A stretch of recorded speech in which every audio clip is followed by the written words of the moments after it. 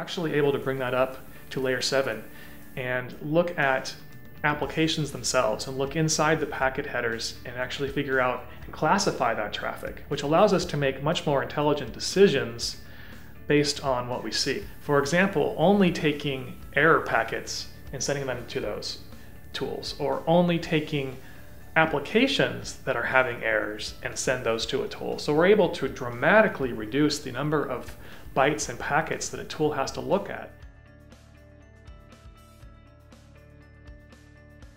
We can detect applications such as Angry Birds would be an application that we could create a signature for, or actually could be detected dynamically using our new patented technology to look at signatures and patterns on a network and actually dynamically create signatures for those.